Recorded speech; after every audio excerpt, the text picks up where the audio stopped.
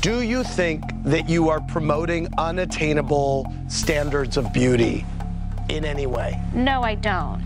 The only thing we're really trying to represent is just having the most healthy, being the most healthy version of yourself. I've had one nose job, Dr. Raj Kanodia, and everyone gets so upset, like, why don't I talk about it? No one's ever asked me. We get up, we do the work, we work out. I had one of my first kisses and a guy said to me, "Oh my God, you're such a good kisser, we have such small lips," or something like that. Oh. And then from then on, I felt unkissable.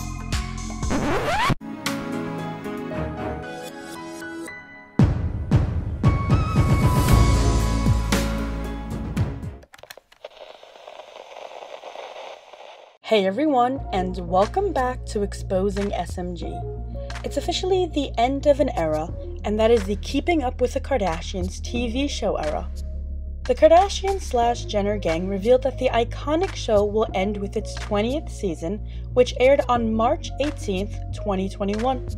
Keeping Up with the Kardashians has been airing for as long as we can all remember, and now that it's finally coming to an end, the Kardashians had to sit down to catch up with Andy Cohen, and in this video we are talking about the most shocking things they revealed in their two-part series special. Don't forget to watch till the end because we've kept the most scandalous tea for last. Let us know down in the comments below how you feel about the Kardashian/Jenner clan, and how you feel about the show finally coming to an end.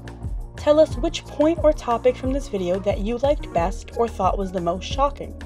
Don't forget to give this video a like and subscribe for more. Number 1.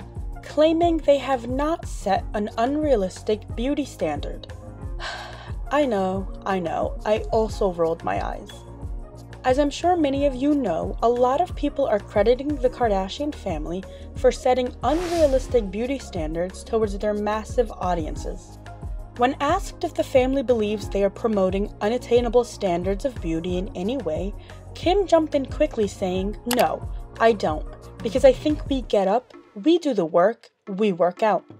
No, I don't. Because I think we get up, we do the work, we work out, Many people were upset by this because they claimed that their bodies did not come from the work of a gym membership, and the more they push this narrative, the more people will falsely believe it. I'm on the fence about this topic.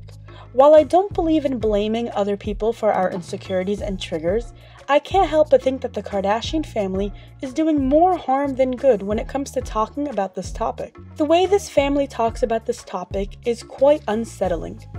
It's not, "Don't be fooled by the glamour and fame, we still have our insecurities even while we work out and put in the work." It's more of, "It's your fault for feeling this way, not us. You're not the one working out, so don't blame us." I don't know. It's the way they answer this question that seemed a bit passive. What do you guys think? Kendall then jumps in to say that they all enjoy the process of taking care of themselves and being fit and healthy. This is why all of them look the way they do. Yeah, it gets worse, because Kendall then says the only thing they are promoting is being the healthiest version of yourself. Right. We all really enjoy taking care of ourselves and being healthy. So I think if anything, the only thing we're really trying to represent is just having the most healthy, being the most healthy version of yourself. The reason why this comes off as shallow is because the Kardashians don't even take their own advice when it comes to this. Many viewers were annoyed by this, saying that it's easy to quote-unquote put in the work when you have personal chefs, personal trainers, memberships to the most lavish gyms, and a whole glam team. While I understand this is true, I don't think it's their fault entirely that they are blessed with things other people don't have, but I do understand the way they come off is very annoying. A large part of it may be surgery, but I do think they are genuine when they talk about working out and trying to be healthy. What do you guys think about this topic? How are the Kardashians to blame for setting unrealistic beauty standards? Number 2. Khloe Kardashian admits to having a nose job. I think what's most shocking about this isn't the nose job, but rather admitting to getting one. As we previously mentioned before, the Kardashians are notorious for calling their procedures natural and crediting it all to a gym. The one thing I thought was very interesting was when she spoke about her nose job, she said, "Everyone gets upset about it, but no one has ever asked me about it." Had one nose job, Dr. Raj Kanodia, and everyone gets so upset, like, why don't I talk about it? No one's ever asked me. You're the first person in an interview that's ever asked me about my nose. Am I the only one that thinks this doesn't make a whole lot of sense? Khloe would have gotten angry if any interviewer randomly asked her if she ever got plastic surgery, let alone dialed it down to a nose job. Just look at how upset she gets when fans question her Photoshop skills. While Khloe goes on to say she has some other cosmetic treatments, such as injections, the one thing she's never tried is Botox. It just doesn't sit well with her.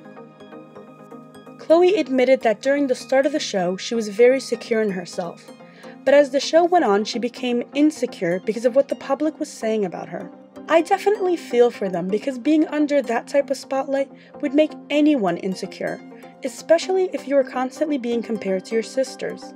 It's definitely not easy feeling good about yourself when you have so many people analyzing your body and giving you their opinions about it. I think it takes a lot of courage to speak up to the public about your insecurities and procedures you've had, especially when the rest of your family is staying silent on the topic. Khloe also started talking about the toll it took on her mental health when the public continued to question who her real father is because she didn't look like her sisters, Kim and Kourtney. What do you guys think about this topic? Number 3. Kris Jenner reveals who is the easiest daughter to manage and who is the hardest. Throughout the years, we have all spoken about Kris Jenner and the possible psychological trauma it must put on a family to have a momager. We always wondered who is Kris Jenner's favorite daughter, and many of us guessed it was whichever daughter was making the most money.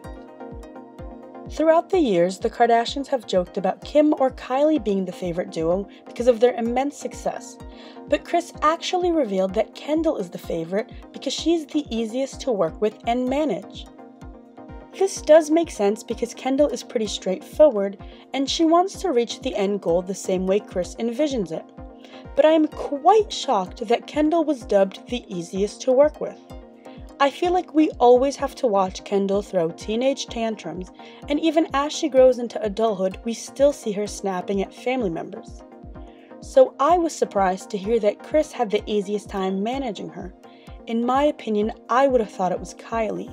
She seems very easygoing, but this just proves that things behind closed doors are different from the way we perceive them. What do you guys think about Kendall being the easiest to manage? If you didn't know the answer to this question and had to guess, which sister would have you picked? The toughest to manage award goes to, as we can all guess, Kourtney Kardashian. This is definitely not shocking, especially if you've been keeping up with the Kardashians and their family drama. It always seems to be Kourtney who is not agreeing with the rest of the gang. She seems very opinionated when it comes to not putting in effort for work, and she gets very triggered at the slightest of conversation. We have seen Kourtney being a real struggle during the show, not wanting to do photo shoots, not wanting to show up for events, and she just seems like someone who doesn't like to do a whole lot in comparison to her sisters who want to go above and beyond. And that's fine, because she's doing her own thing, and quote-unquote, just living life. But we can all see how she clashes with the rest of the family who aren't satisfied with that type of work ethic. Number 4. Kylie Jenner's lip kit empire can all be traced back to an unsuccessful first kiss. It seems almost ages ago when the entire world was obsessed with uncovering the controversy of Kylie Jenner's lips. If you were around social media during the years 2013 and 2014, you would remember that a huge controversy when it came to Kylie Jenner were her lips, and if she had gotten lip injections to make them the size they were, or if she was simply just overlining them. The more Kylie said these were her natural lips, and she was simply overlining them, the more the internet got angry and went to lengths to prove that they were lip injections.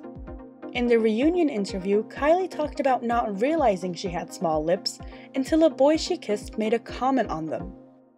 She said, "I had really small lips, and I didn't ever think about it until I had one of my first kisses, and a guy said to me, 'Oh my God, "You're such a good kisser, but you have such small lips." I had really small lips, and I didn't ever think about it until I had one of my first kisses and a guy said to me, "Oh my God, you're such a good kisser, we have such small lips," or something like that. She said from then on she was very uncomfortable with her lips and believed she was unkissable. From then on, I felt unkissable. She said she grew a very big insecurity over her lips because of that comment, and she constantly obsessed over them. And that's actually how she got obsessed with makeup, because she would overline her lips and it would make her feel so much better and confident. Kylie even made a joke and said that she should name a lip kit after this guy because he really set her on this path to experience her love for makeup. Would overline my lips and it just made me feel confident. We should name a lip kit after him. I don't think about it now. You should do a collab with him. I personally believe that even if this guy had never said anything, Kylie still would have found her way towards makeup and possibly still would have been insecure about her lips just from the pressures of social media. What do you guys think? Number 5. Kylie's thoughts about marriage and keeping her pregnancy a secret. One of the biggest shockers for me was when I found out Kylie was pregnant because she was really young and was still on this path of experiencing fame in a more adult way. And I actually did like her more after she became a mom. I feel like she was less shallow and obsessed with the idea of being famous. I mean, we all remember the Snapchats she would post of her walking out into a sea of paparazzi. I feel like after the shocker of becoming a mom at a young age, she sort of had a reality check. But those are just my 2 cents on that topic.